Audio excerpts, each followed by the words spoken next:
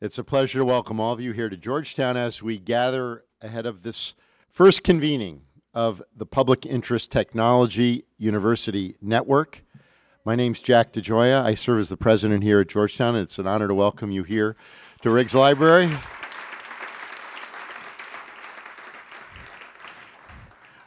I'm here quite a bit, and I usually don't get an applause. So I know there's some Hoyas in the audience tonight, and I'm grateful to welcome you all back to campus, but also it's just a great honor to have all of you here, and I wish to express my deep gratitude to Darren Walker, president of the Ford Foundation, and Anne-Marie Slaughter, the CEO of New America, both of whom we'll hear from later this evening. I want to thank you both for your leadership and for your many efforts to bring us together this evening. It's an honor again to be with all of you and to be joined by so many colleagues who are engaged with one of the most pressing issues of our time, how we will harness the power of technology for the common good. We are honored to have all of you here for this convening and to play a role as a founding member of the Public Interest Technology University Network as we deepen the efforts here at Georgetown of our initiative on technology and society, a collaboration of 9 programs and centers across our schools. This question of how to draw upon our resources as universities in order to advance the common good is one that has a special resonance for us here at Georgetown. As a Catholic and Jesuit university, we're animated by a 4 centuries old tradition, a tradition that has since its founding embraced a responsibility to the common good. One of my colleagues here, a Jesuit historian, John O'Malley, has identified one of the early influences on this tradition as Cicero's De Officiis. Cicero was a favorite author of the early Jesuits. They knew his work by heart. The work is often translated as on public responsibility. And Father O'Malley recalls this passage of Cicero as having particular resonance. And I quote, "We are not born for ourselves alone. We, too, as human beings, are born for the sake of other human beings, that we might be able mutually to help each other. We ought, therefore, to contribute to the common good of humankind by reciprocal acts of human kindness, by giving and receiving from one another, and thus by our skill, our industry, and our talents, work to bring human society together in peace and harmony." Close quote. Well, in the tradition upon which this university is built, we acknowledge that we share a civic commitment to seek the common good. And at this moment, in this network of universities, we understand that there's never been a more urgent opportunity for us to animate a commitment to the common good than where we are right here, right now. We face an increasingly interconnected world, a world transformed by the rapidly evolving power of technology. It's a moment full of opportunity as well as profound challenges. A commitment to the common good changes everything. It acknowledges that there's a truth to be discovered and good to be realized when we engage in this work together, that there's a good we can achieve together that we could never hope to achieve alone. So we're honored to play a role in this work and to welcome each of you to Georgetown for this inaugural convening of this network. And I'm pleased now to welcome a leader in this work. That's Darren Walker, the president of the Ford Foundation. And Darren's work at Ford and previously at the Rockefeller Foundation, at the Abyssinian Development Corporation of Harlem, has helped to shape social justice philanthropy across our country and around our world. Under his leadership, the Ford Foundation has refocused its efforts to address inequality in new and innovative ways, putting, in Darren's words, a new gospel of wealth that engages with the root causes of injustice. In addition to his leadership at Ford, Darren is co-founder and chair of the U.S. Impact Investing Alliance, co-chair of New York City's Commission on City Art, Monuments, and Makers, and a member of the boards of Carnegie Hall and the National Museum of African American History and Culture, among others. Darren, we're deeply grateful for your leadership, your vision, and your commitment to building and strengthening the field of public interest technology through work like this, and we're honored to welcome you here tonight. Please join me.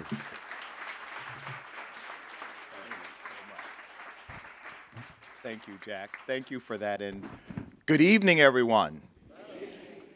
This indeed is a historic moment. You don't get to look at what I get to look at, which is all of you. And on this occasion, this historic occasion, the first meeting of the Public Interest Technology University Network, I am putting down a marker that history is being made. And when history is recorded, this gathering will be memorialized as a seminal moment. I first want to thank a few very special people who have made it possible for us to get here tonight and are going to propel us forward. A number of special friends like Anne Marie Slaughter and everyone at New America. Let's please thank my friend Anne Marie.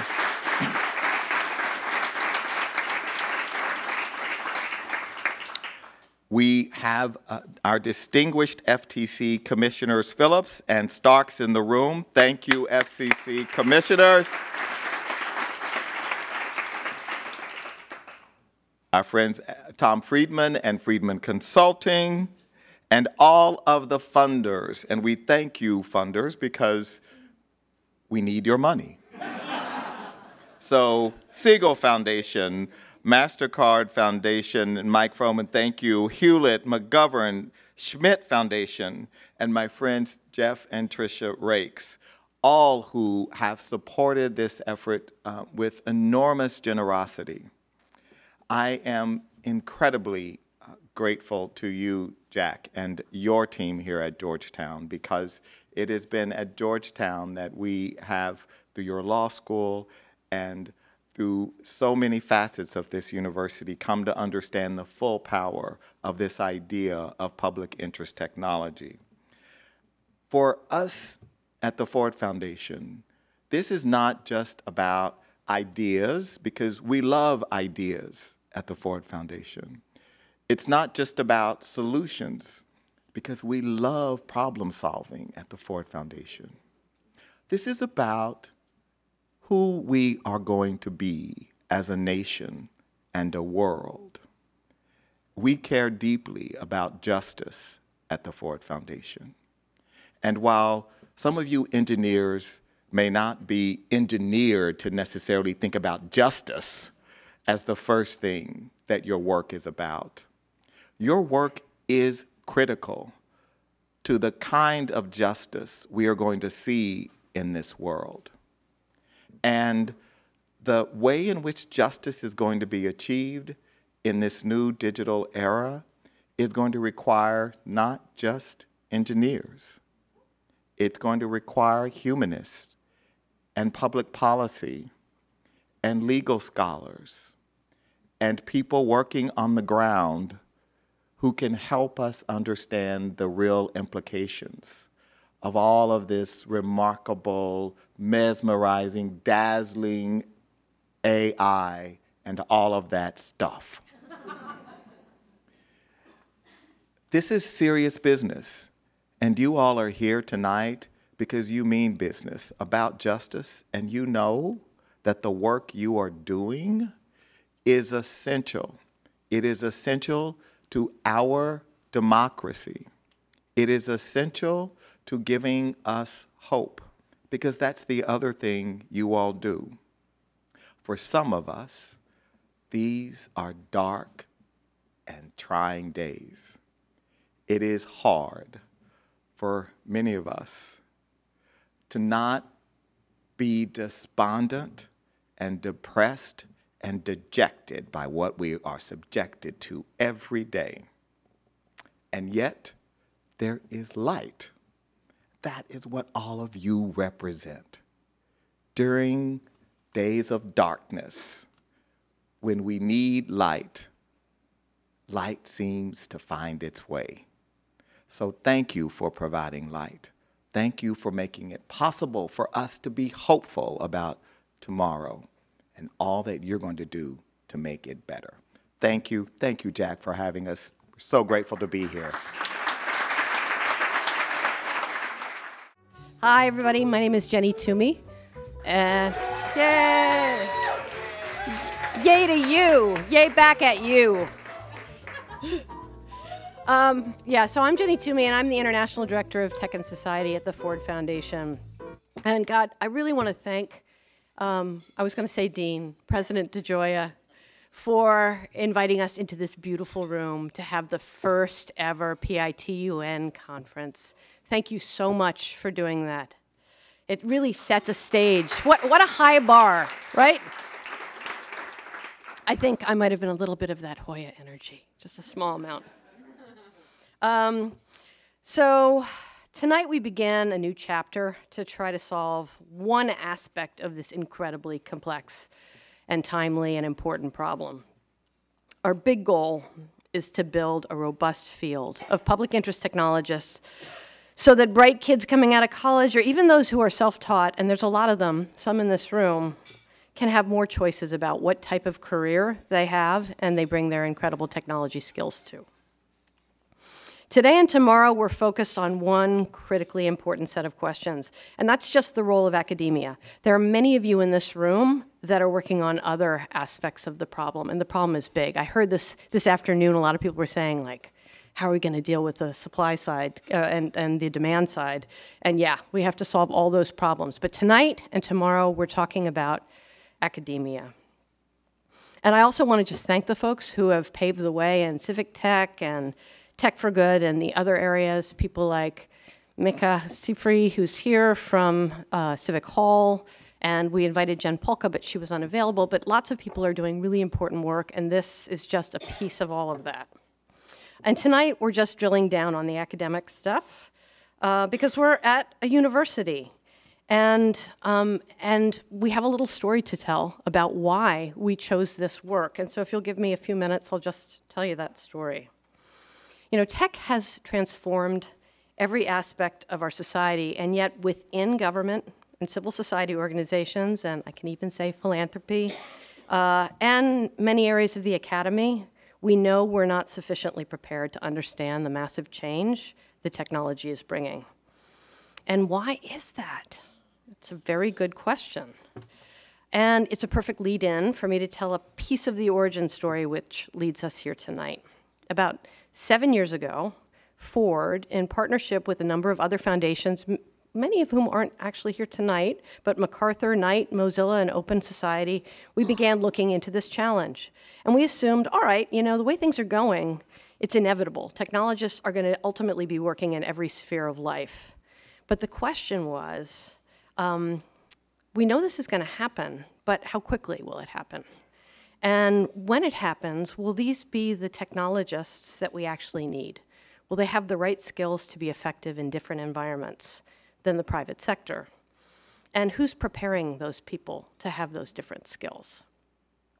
At Ford, we were largely motivated by the fact that I had an internet policy portfolio, and my grantees, which were largely a group of lawyers and policy experts and community advocates, these people were desperate for technologists, and not just any kind of technologists. They wanted technologists who were excited to bring their technical skills into the room and to partner with these other disciplines and actually figure out together how do we rescope, how we solve these problems together. You know, people like lawyers and policy experts and social scientists and organizers. And so with the help of the Friedman team, and Tom's in the room, so we all should clap for Tom because Tom has helped us along the way, and he's brought some incredibly bright, wonderful people who've helped us for this last 7 years. But he had conversations, and his team had conversations with the smartest people we could find. Many of you were in the room tonight. People who are our grantees, but also people who had managed to create these kind of crazy career paths where they worked in the private sector and government, or government and academia, or academia and the private sector and public service. So people like Danny Weitzner and LaTanya Sweeney and Gigi Sohn and Cecelia Muñoz and Susan Crawford and Alan Davidson, you may have one at each of your tables if you're lucky. And we asked them, how did you build your careers and what the barriers were? And boy, that first report we got from you guys was just daunting. I remember when we looked at the original data, we had to send Friedman back to look at it again because there was like 100 different ways that the types of technologists that we knew we needed might fall out of a pipeline that would actually have led them into public service. So they start with the desire to be in this space, but all the systems were working to make sure they wouldn't have a place. So Darren challenged us, as a good president of a foundation would do, to narrow the scope. We couldn't work on all 100. And he talked about how he remembered there were philanthropic investments and experiments that Ford had been part of that actually led to the development of the field of public interest law. And so he actively asked us to look at that. And we made some bets in the academic environment. We funded a bunch of incredible fellows programs that are really showing promise now. We funded a peer-reviewed journal at Harvard so that people could actually begin to publish in this crazy area. And then we funded one of my favorite experiments, which was a class that taught computer scientists and lawyers simultaneously through a virtually linked classroom. And Danny Weitzner and Alan Davidson taught the computer scientists at MIT, and Alvaro Bedoya, who you'll meet tomorrow, was at Georgetown Law, and he was teaching the lawyers, and they would come together a couple times a year, and they would wrestle with the really big problems, the actual same problems the FTC and the FCC are wrestling with these days. And that's how they got graded, if they had good answers. And one day, Darren and I were in DC, and we were just checking on some grantees. And we were meeting with Anne Marie, and we were meeting with Danny, so we just decided we'd meet at the same restaurant. We just all had breakfast, and we were all talking. And Danny was talking about his class. And it was really successful. We were really proud of it. And it was popular, and the students loved it. They were giving it great reviews, and lots of people were applying for it. And they were finding jobs coming out. They were using these hybrid skills. So we thought, well, this is a success, but Danny was worried. And he had heard that some computer science professors were dissuading students from taking the class. And Darren said, why? You know, why, if it's such a great class, why? And Danny explained, well, these professors believe that if you're going to MIT for computer science, you really shouldn't waste even one credit on something that isn't computer science, right? I mean, it's one of the best computer science schools in the world. And Anne Marie, if I remember correctly, immediately identified this challenge as one she'd seen before, where academic institutions artificially isolate certain disciplines from one another.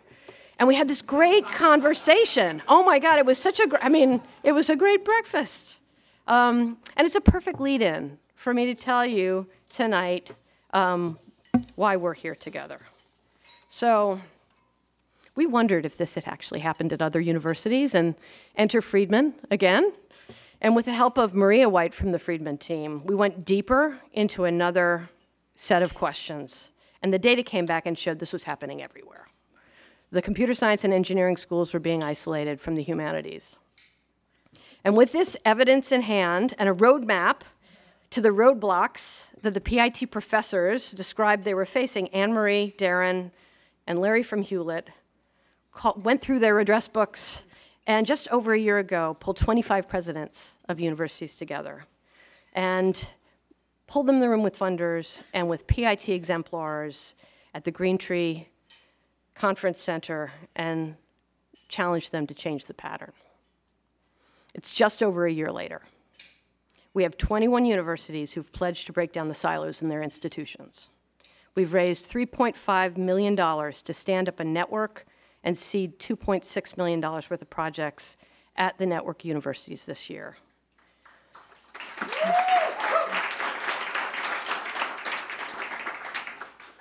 We have almost 30 universities asking to join the network, and new funders in the wings looking to join the fund, which we're going to need, as Darren said.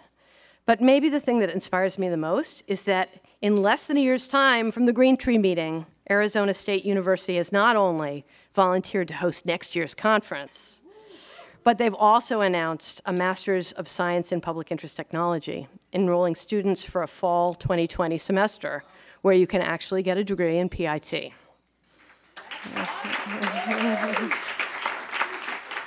This academic field is growing before our eyes. So we went slow for a while, we're going really fast now, and I can't think of any group of people who can better explain what's happening, why it matters, and what's coming around the corner than the panel we have for you tonight. And with that, I want to thank Anne-Marie for her partnership in this incredible project, and thank her team, Andreen, Cecelia, Afua, and hand her the mic to begin tonight's panel. All right, so Jenny actually gave you all the history of where we are, or how we got here, the origin story. So I will not repeat any of that.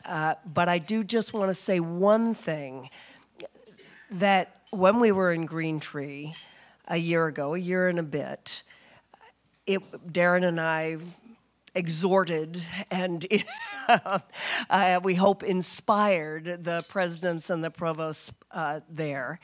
And I said, from my discipline, which is international relations and law originally, there's one of the most famous books in the discipline is Dean Acheson's Present at the Creation. And he, of course, is talking about the creation of the liberal international order, which is actually under attack at the moment, but that's another evening and another subject. But what I invited people was to be present at the creation, not just of a university network, although it's extraordinary how our teams have built the network that you are all now part of, but really building an entire academic field or set of joint degrees and joint programs and a set of career tracks, right? To allow a young person to think, if I study computer science or engineering or data science and public policy, I can go work for a big tech company and make a lot of money, but I can also work for the federal government or for a big NGO or for my mayor and change my community, change the world. And that is actually what we're trying to create, and it's fantastic to see all of you here. So with that introduction, I will introduce my panel very quickly. We are going to talk more about the demand side because we have people from government and the private sector, currently at least, Mike's had many roles, and from the media. And I'm going to be asking them about their experiences hiring and working with public interest technologists in their jobs, and also what they see as the needs. So they're not the hirers, but they have seen how these people that we're trying to educate can work. So on my immediate left is Cecelia Muñoz, who is the Vice President for Public Interest Technology and Local Initiatives at New America. And prior to that was the head of the Domestic Policy Council in the Obama administration. I went to see her when she was still there to convince her to come to New America. And I'll tell you, I wanted her to focus on national network and local initiatives, and she was interested, but what really lit her up was the idea of being able to do what she'd done in government with the U.S. Digital Service in a nonprofit. So to her left is Mike Froman, who is now, well, no, this I have to read to make sure I get it right, Vice Chairman and President of Strategic Growth for Mastercard. So he has just actually a wonderful portfolio, which I happen to know was designed for him. Growing strategic partnerships, new business opportunities. Sorry here.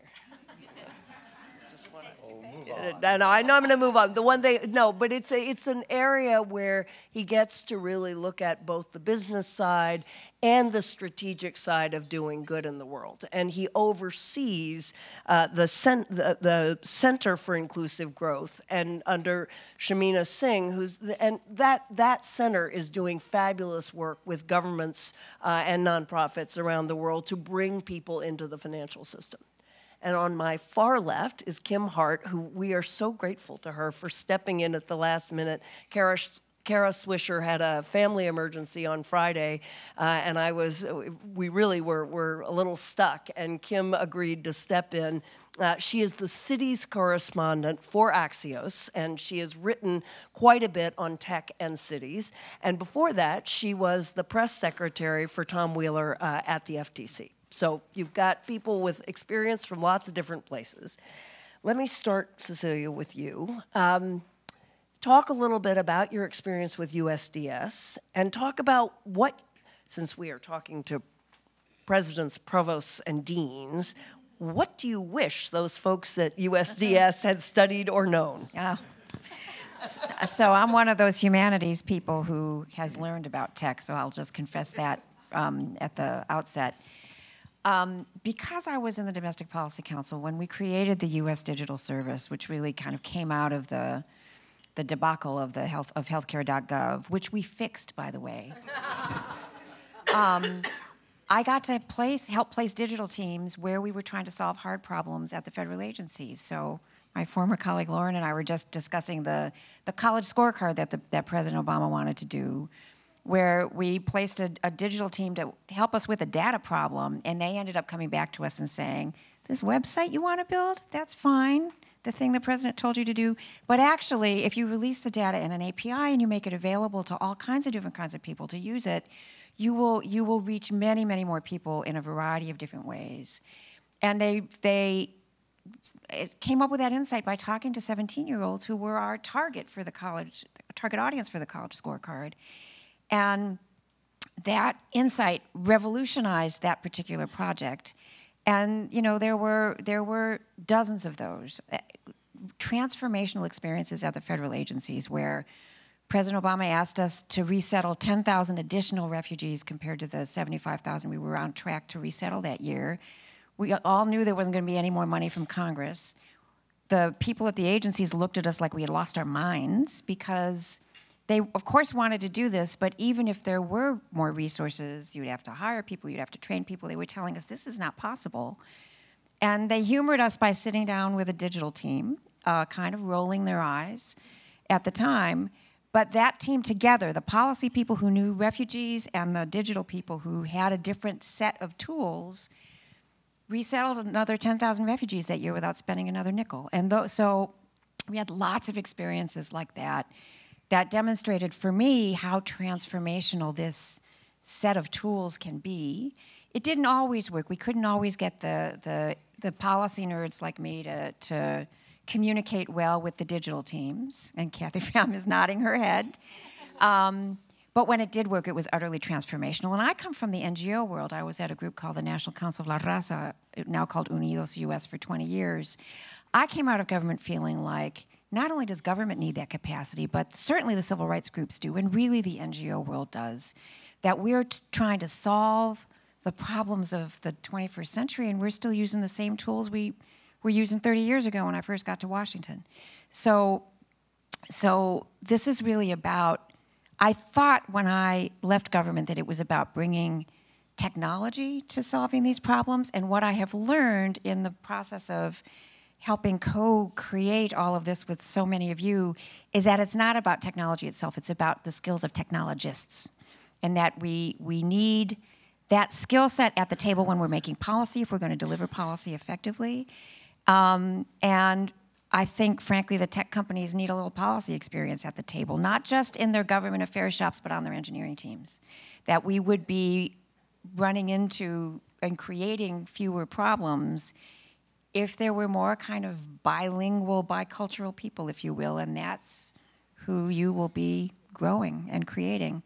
So I guess if there were one thing I would ask for, I think this skill set is so multidimensional that it can't live in any one program or any one department. The people who are successful at doing this are, this is going to sound like a terrible word, but it's true. It really defines it. They're kind of the hustlers, people who are using lots of different skill sets. I mean it endearingly, I really do, exactly. Not sure you want to put that in your curriculum guide. Entrepreneurial. They're entrepreneurial, yes. Yes, not in the Jennifer Lopez way, Darren, absolutely right. No, it's so... President DeGioia, you close your ears. What I mean is, like my colleague Marina Martin, she's an engineer. She is obsessed with the foster care system. She talked her way under the hood of the foster care system in Rhode Island and has created innovations which were now taken in 9 states. Marina is a hustler in the best possible way. And she's bringing what she learned in engine school, but not just that. She's bringing process design. She's bringing common sense. She's bringing the fact that she deeply honors the civil servants who are who are caring for foster kids every day. And it's that combination of things which is what makes her successful. So Mike, in reading, in describing your Mastercard position, I sort of left out that you were the U.S. trade representative. A side gig. Oh, that. I try and forget that too at times.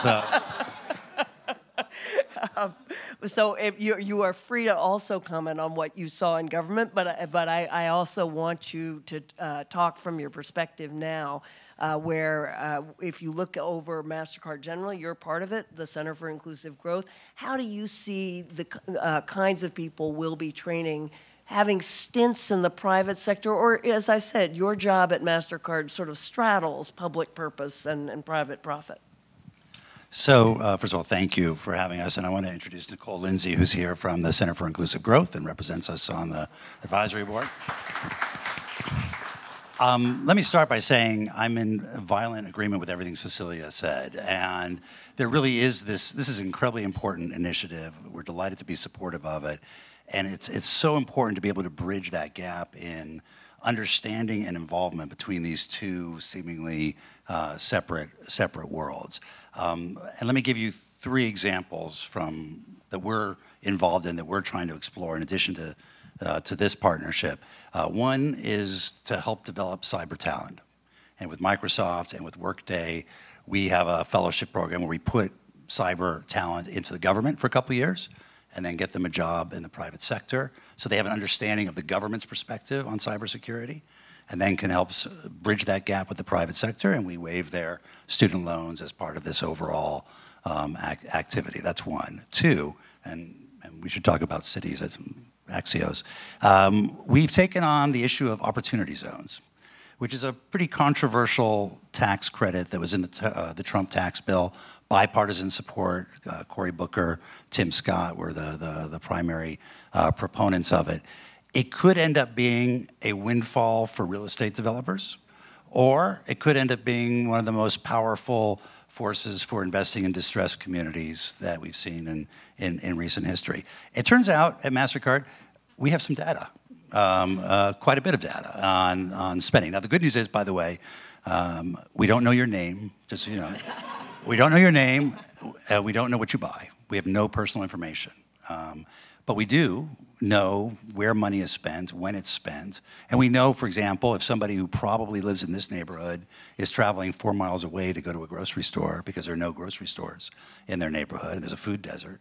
And we're beginning to work with mayors all over the country to help them understand what their opportunity zones look like, how they compare one to another, and how they compare to similar zones around the country, and then how to use our data both as a baseline to be able to show what progress is or is not being made through this tax credit, but also as a way of attracting investors into their opportunity zones and saying, you know, we'd really like to see a grocery store and a retail complex built in this neighborhood.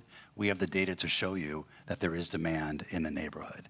And so that's how we're using it. And I'll mention one other example and then come back to really your question, which is the 3rd example is a partnership we have with the Rockefeller Foundation. Sorry, Darren.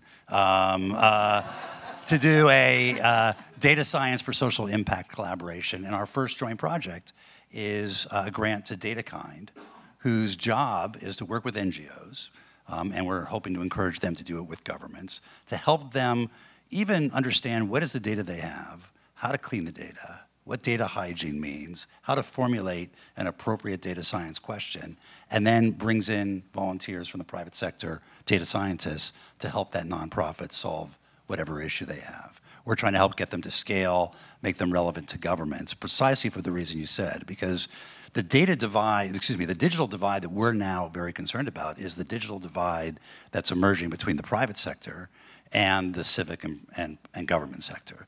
There's so much advance going on in the private sector every day, every week. The tools are incredible. The platforms are incredible. We can do all sorts of things now that we couldn't do 6 months ago or a year ago. And yet those tools are not being made available to the nonprofit or the government sector. And we need to find ways of bridging that gap. And one way is in training people training technologists to go into public service. And even if they don't go into public service, one reason I use the DataKind example is we've got 500 data scientists sitting in St. Louis. We want them, some of them will be willing to take 6 months and go volunteer for an NGO. Some of them may actually go work for a government agency at some point in their life. But we also want to give them the opportunity to spend 4 hours every Friday afternoon working on a data science for social impact project, and giving them that experience to understand what the social sector and the government sector needs.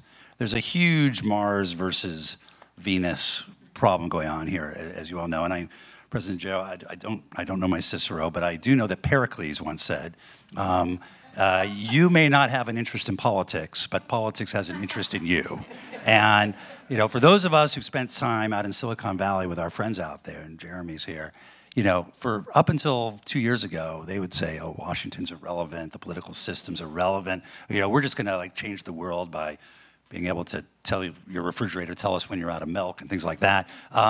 They're now understanding that they actually need to understand politics and society, morals, ethics, what government agencies really look to do, what their priorities are, because those government agencies are now very much interested in them. Thank you. So Kim, you're the city's correspondent, and I know you've been writing specifically on how tech is changing cities and jobs in cities. So maybe you can talk to us about how, more broadly perhaps, what this landscape looks like from your point of view, but specifically that. Sure, thank you. And I'm no Kara Swisher, but I'm happy to be here. So I actually just took over the city's beat about 3 months ago. I created it at Axios because I saw an opportunity to really cover something that was not being paid attention to, which was this intersection of technology and local government, especially as more and more gridlock was happening at the federal level on a lot of policy issues. Citizens and constituents are looking to the states and their cities to fill the void, but also cities are just being bombarded by all of this new technology, all of this new data, smart cities, sensors, Internet of Things, 5G, and so many of them are just kind of at a loss. They don't know where to start. They don't have the expertise to really figure out what's real and what's hype, when something will actually benefit them and their citizens, and when they're just being taken for a ride by a really good salesman. So I've been covering tech policy in DC for about 15 years, and then did a stint in the private sector, and as Anne Marie mentioned, went into the government for a few years as well. But I think that tech policy is like the beat to have in Washington now. But frankly, I think that it kind of starts to feel like Groundhog Day a little bit to me, as I've been in this world for too long, I guess, and I couldn't see the stories for the trees. I'm like, well, Google did that 5 years ago. That's not a story today. And then someone would write the story. I'm like, damn it, it was a story. And so I realized I needed to do something different, and I was a managing editor. And so we were trying to, I had pitched writing about cities and kind of trying to fill this void, especially because local media is struggling so much too. A lot of these stories at the local level just aren't being told. People aren't kind of hearing about what the dynamic is on the ground. You hear so much about the big cities, San Francisco, New York, Seattle, the big cities where all the tech money is, and where there's still a pretty thriving media landscape there. But in cities like Kansas City, even Miami, I mean, they're struggling with very, very different problems. And that's part of the situation we got into with politics, right? They're getting kind of just painted with the same broad brush, even though they're completely different and have very different issues and are trying to come up with creative solutions to them. So, like one example that I'll give you, I was in Atlanta last week filming for our HBO show, and we were in a very small town called Peachtree Corners, 7 years old, and I was talking to they're trying to become a test bed, like a living lab for kind of the next generation of technology. And they have an autonomous vehicle test track. They're completely wired with 5G, one of the few, and they're being very aggressive on this. And I talked to their deputy city manager, who doubles as the chief technology officer. And this is a town that has 5 full-time employees. And it's a town of 45,000 people. But that's a lot of the towns. When you think about it, like the big cities are only, I mean, that's what we hear about, that's what we talk about, but the majority of people actually live kind of like on the inner ring, or in this, like the exurbs, if you will. And so I was asking him, well, how did you become a chief technology officer? Or what's your background? Is it in technology? He's like, no, I was a consultant. I was a consultant for this company that bid me out to different local governments to do their work, because a lot of these small local governments, they can't afford their own people, or they don't have the expertise. And so they go to consulting firms and hire people to come in as contractors. He said, I just realized how important this was, and so I taught myself. And so he's learned it himself, and he had to kind of, take that extra initiative, and he has the added benefit of being in the private sector and also seeing the government side. But you're starting to see all of these cities, big and small, try to figure out, how are we going to have the expertise to get our cities and do what we know we need to do for our citizens, and to help? And it's not just for the citizens, but also, especially for some of these cities that have really seen the bottom fall out with deindustrialization, how do we get people to come back? How do we re-energize our base, get jobs to come here, tech jobs to come here, so that those high-paid, high-skilled workers come here, and then we might stand a better chance of surviving kind of the next wave of automation and AI, and the kind of, in some ways, devastating impact on the workforce that we're about to see with the fourth industrial revolution. So I think there's so many dynamics happening at the city level that are kind of being overlooked, not by malice, just because there's so much happening. I mean, there's every news cycle, every day feels like 7 news cycles, and even talking about there's so much happening at this level that very few people are able to kind of think about that. And even at the tech company side, they're looking at, they have plenty of challenges of their own on the the top level, and so it's not an area or they have very small teams, or it's not really their priority to be focusing on the cities and the local governments and states when it comes to an actual product standpoint. It's more of a policy and lobbying standpoint still. So that's kind of what I'm seeing, and I think there's a lot of opportunity. People see the opportunity, but there's also fear, because they don't know how to cross that chasm between where they are, which they know is falling behind, and where they want to go, and they don't know how to get the skill and expertise to get them there, or to work with external partners to help them cross that gap. You all are also free to respond to each other, but let me, on that, and I don't know who is here from the University of Chicago, but I'm going to describe this, and if I get it wrong, okay. So as I understand it, the Harris School has a program that is funded by a tech company to put your graduates in with city government, local municipal governments, for 9 months after graduation. Did I get that right? So I cite that because we do need to prime the pump, right? And often people sort of know they need tech expertise, but they don't know how, they don't know where. This is something that you can obviously encourage when kids are in school as internships, but it's also, it strikes me as a way of getting local tech companies to fund something that will then help close the gap that Mike was talking about. Well, and another part of the gap, though, and Jenny really made reference to this, if this is the supply side, is the demand side, is making sure that governments know what to do with this skill set and with this talent, because ultimately what we're trying to do is create the job market for the folks that will be coming out of your programs. And it exists in some ways, but it's different. And like some cities have CTOs. In some places, there's a person situated somewhere at some agency who is frankly enough of a hustler that they're the person, making it happen, getting things done. It doesn't always necessarily live in the CTO's desk if there even is one.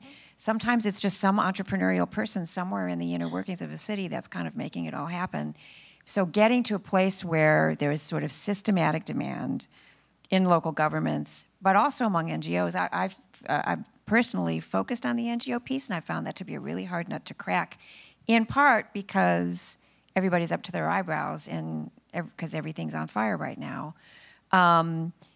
Which is a considerable problem. They don't know even though they have a myriad of problems they're trying to solve, they don't necessarily know what to do with this skill set in order to solve it.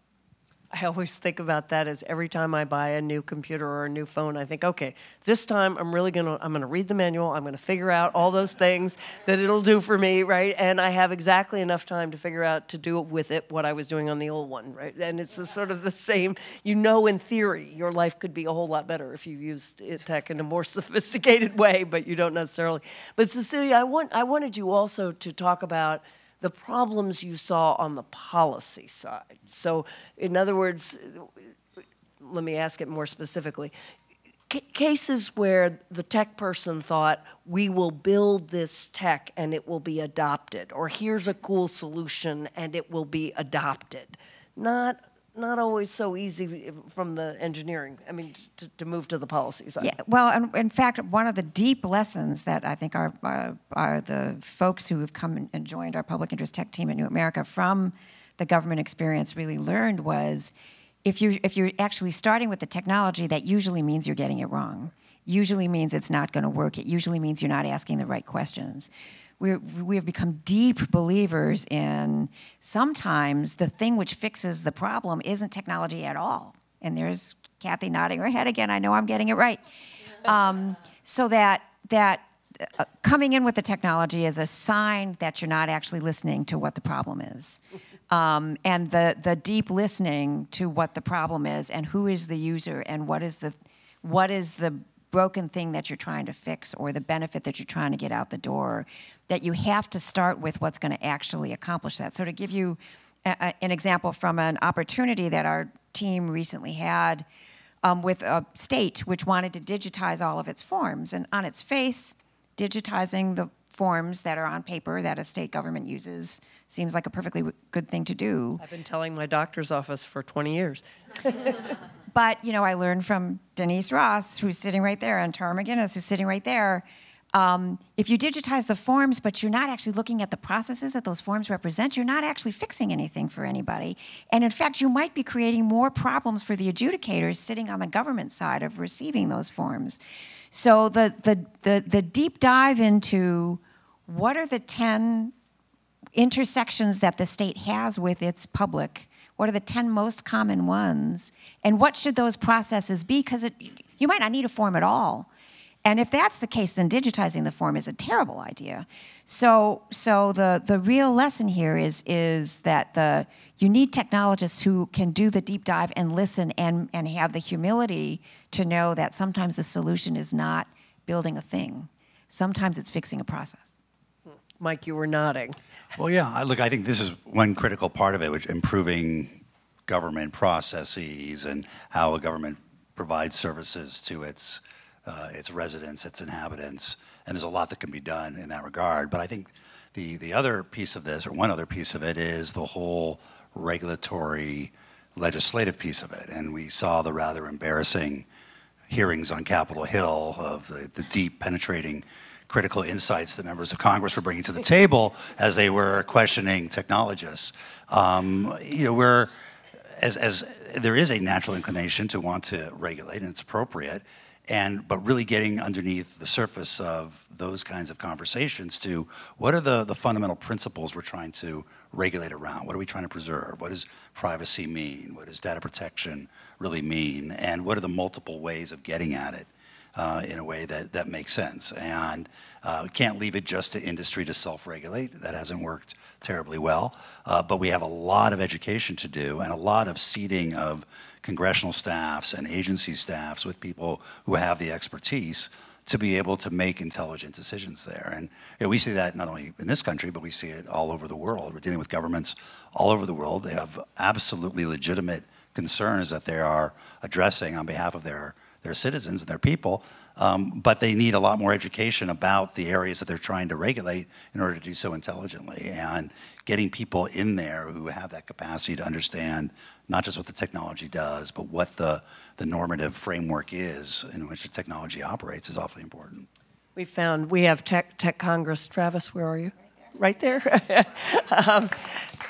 I mean, the number of the Tech Congress fellows, we put them into Congress, and when they can do extraordinary things, right? I mean, suddenly an entire committee staff suddenly can pass bills and develop a sophistication. For others, it's harder, but we imagine somebody in all 535 offices. They can find the truck with all the tubes in the back that allow the internet to work. And what is your business model? So Kim, I want to shift gears just slightly and ask you. You've also done work on technology and lifelong learning. So yeah, since I don't want to miss that, given that we have a crew of academics here. Sure. In fact, about a month ago, a colleague and I kind of collaborated to do one of Mike's deep dive newsletters on higher education and where that was going. And it wasn't something that I knew a ton about, but it was something that kept coming up in my conversations with mayors and city leaders of how are you going to get this next generation of workers into your towns? And so much of it was we have to create the pipeline of workers. And a lot of companies also, because they're struggling, tech companies that are struggling to fill their tech jobs, also see the need to work with universities specifically to make sure that they're not just pumping out computer science majors or any other kind of technical field, but that they're actually using a curriculum where they can walk right on to a job at Salesforce or IBM or Cisco or what have you. And I think there's also a lot of appetite. You're seeing a lot of these companies now, especially the really big ones, start to work with community colleges. They see a really big opportunity there with associate's degrees, but also figuring out how to implement certificate programs. So as part of the curriculum, really working with the university or with the schools, and sometimes in tandem with the local universities as well, to create more of an ecosystem. So it's not like the community colleges are kind of pushed aside over here is like, well, that's where the safety kids go, or the ones who don't get into the major university. It's like, no, let's bring it all together and build a pipeline of kids who can have some skills, who get a baseline of skills at the community college level, and either can go on and get some certificates and go straight into work, or you can go into a 4-year degree and specialize more for a specific job after that. And so creating different pathways, I think that also the first-time, full-time student that we've all been so accustomed to is really no longer what the student base looks like. It's much more diverse. People are going back to school to prepare for second careers, as they're 35 or 40, and frankly, the companies need those people to be reskilled and get back into the workforce in new jobs in order for them to grow and reach their own goals. So there's kind of like this symbiotic relationship that's forming that's actually pretty neat. In Arizona, in Phoenix, for example, they have 10 community colleges, and they're working with Apple and Cisco and four or five others that I'm blanking on right now. They're all like the big household names, but I'm going to say the wrong ones if I try to guess them. And they work with creating certificate programs and actually embedding with the curriculum, providing subject matter experts to go into classes, and they've created kind of actual pathways of, if you want this kind of job at Amazon, go here and do this, and here are the 3 certificates that you can get.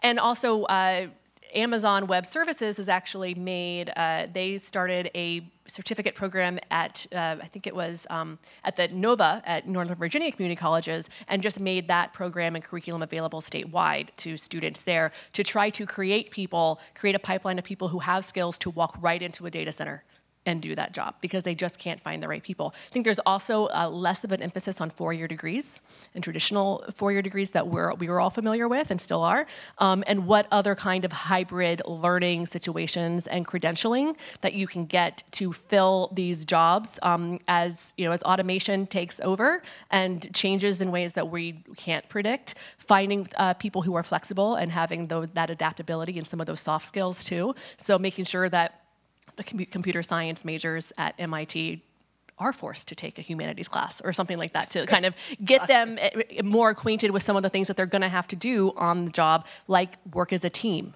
like coming up with a solution, which is not something that all engineers, I'm married to one so I can say that, kind of come out really able and adept to do. Great. So I have promised to get everybody out of here by 9, so I'm going to ask one question and just let you all respond how you want. So what we ultimately hope, if this is really going to take off, we hope that all of you, those of you who are provosts, certainly encouraging your presidents, those of you who are deans, you know what I'm talking about, you will be talking to your alumni and your donors about how to build these programs at your university. because ultimately that's how it has to take root. We can seed it, we can support it, we can share both lessons and collaborations and maybe even a little competition occasionally, but it's got to take root in the same way that public interest law did, such that every law school in the country, or most, have a public interest law clinic and fellowships, and they put students in various ways. They fund both internships and fellowships and after graduation, and they have the courses for students when they are there. So the question is, if you were making that pitch to a donor, what is it that you would emphasize? I mean, when you really distill this and you think, all right, look, here's what we need, what would you say? So I make some variant of this pitch all the time, and what I've learned is that when you bring up tech, people think they know what it is that you're talking about, and usually what they think it is and what you're talking about are not the same thing. And so I've become a deep believer in the value of storytelling as part of this endeavor. And I do it all day long. I tell the refugee story, which I told a piece of today. I talk about the college scorecard. I talk about the foster care project that we're doing jointly with Foster America, because the details of those stories are what illustrate what this is, and the impact of what those people who did those particular projects accomplished is extraordinary. And that's how I got my head around what this is. You know, I'm a policy nerd. I now think of myself as a technologist, but I came at it through the policy angle. What evangelized me was seeing this stuff happening. And so I'm a deep believer in telling the stories of what's possible, of what it will mean when we reach the day that somebody in middle school now says, I want to get a computer science degree because I want to end homelessness. Like when she makes that connection, we will have succeeded. But you have to tell stories in order to make that vivid for people. I like that. What she said. Yeah. I think I would make the point that these worlds are converging, and they can either converge in a really wonderful, mutually supportive, harmonious way, or we can have a lot of conflict. And if we care about the technology sector, it's got to learn about the public policy, social, political sector. And if we care about the public policy sector, it's got to learn about what technology offers as an opportunity and what needs to be addressed as well in terms of issues of concern. And otherwise, we're going to find ourselves in sort of a mega, train wreck. And the other point I would make, and I know you and I have had lots of conversations about this from back in the Woodrow Wilson School days, I think it's important to make the point that technologists can contribute to the public interest in lots of different ways. Some will go and work for governments, some will go and work for NGOs, and some will work for technology companies and use the tools at their disposal to have a broader impact on society. And I will tell you, now being in the private sector again, it is so powerful to be able to offer a technologist the opportunity to work on a social impact project. And it's not just the millennials who, all have ADHD and, can't concentrate on anything. It's the 60-year-old technologist who comes to my office and says, I've got one more, turn at the crank here at this company before I retire. I want to do something meaningful while I'm here. Put me on a project. And so I think we have to define public interest in the broadest possible way, including what we can do from the private sector side to have that impact as well. I guess the only thing I would add is, as I'm thinking about this from kind of like if I'm a student going into a university, and I know feeling terrified about this as a student is, well, I have to choose a major that I know I'm going to get a job in, or I want to choose a major that I like, but that I also have a job. And I'm on the advisory council for the journalism school at the University of Florida, which is my alma mater. And one of the things that we were talking about recently was how, in terms of increasing enrollment and keeping them there, how do we help journalism students realize that there's a lot more to do in the journalism field than just being a reporter? And I think that is applicable in so many different majors and fields of study, but especially technology fields where people think that it's very one path, that they only have one way and one way to succeed because that's what they see in the news and that's what they see people who become millionaires do.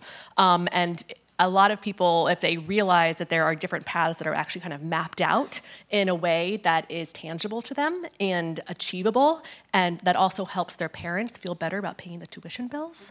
And so, like, helping the universities map out those plans and paths can help on a lot of levels as well, I would think.